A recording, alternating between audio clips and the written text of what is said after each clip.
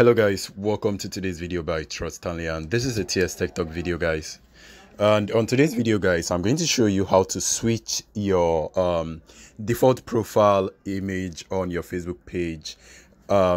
If you have already set a Facebook profile image and probably you set the profile image to expire it at a certain time and you can't wait any longer, or probably you just changed it and you want to switch it back to the previous old one without uploading it, this is all you need to do. So go ahead and open the Facebook application and then switch to the Facebook page. This is TS Tech Talk right there. Switch and wait for it to load. Go over to the profile section, and then where the profile is displaying, you notice there is a clock timer right there. The clock timer actually said 5, but it already disappeared now.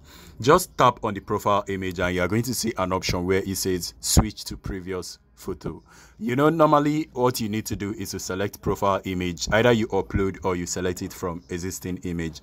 So when you click on switch, it's going to switch it to the previous image and it's going to be displaying the previous logo that was displaying right here, which is right now displaying there. This is all I want to show you guys on today's video. I hope it's helpful. If it is, please smash like and subscribe to the channel for more video. I will see you guys on my next video. Please stay safe and peace.